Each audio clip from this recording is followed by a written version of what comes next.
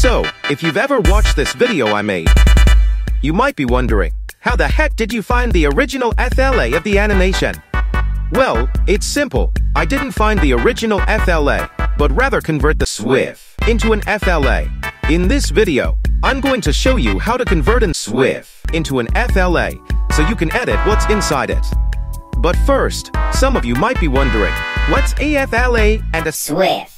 Well, an FLA is a file that you can open with Adobe Animate, an animation software by Adobe, a crap company.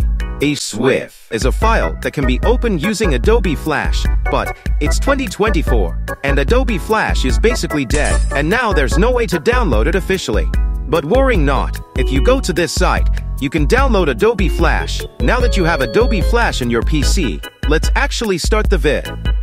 So first, you have to download this program called JPEG's Free Flash Decompiler. The link is in the description. After you downloaded it, you must download another program called Flashpoint. Link in description too. After you downloaded both, open Flashpoint and go to the Animation tab.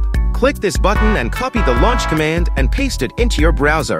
It should download your swiff. Now open JPEG's Free Flash Decompiler and click on Open and search for your swiff. After that, simply export it to FLA and wait. After it's done, you can edit it in Adobe Animate. Wow! So that's how I made that video. Hope I teached you guys something new. Anyways, bye.